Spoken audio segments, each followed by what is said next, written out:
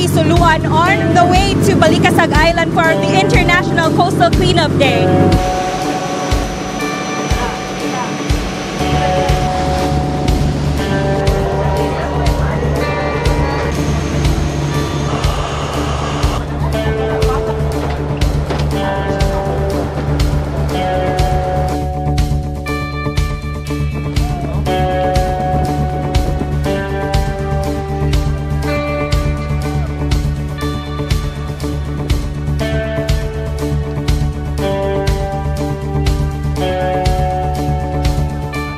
Every third Saturday of September, people all around the globe gather for the largest volunteer effort for our ocean's health. We gather on beaches, coast rivers, waterways, and underwater dive sites to remove trash.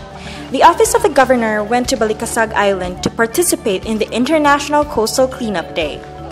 Governor Art Yap, on his end, went on scuba sorero mode to inspect the damages on some corals in the Balicasag Reef. Scuba sorero, coined from the words scuba diving and basurero, Gov Yap found a 10-inch coral branch freshly broken lying on the seafloor damaged by divers.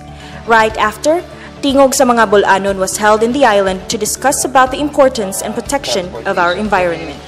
Well, before we ask for more operators to come to Bohol, before we start marketing Bohol to the international community, we must first give attention to our most important capital, ang kinaiyahan sa Bohol, because this is what makes Bohol Bohol.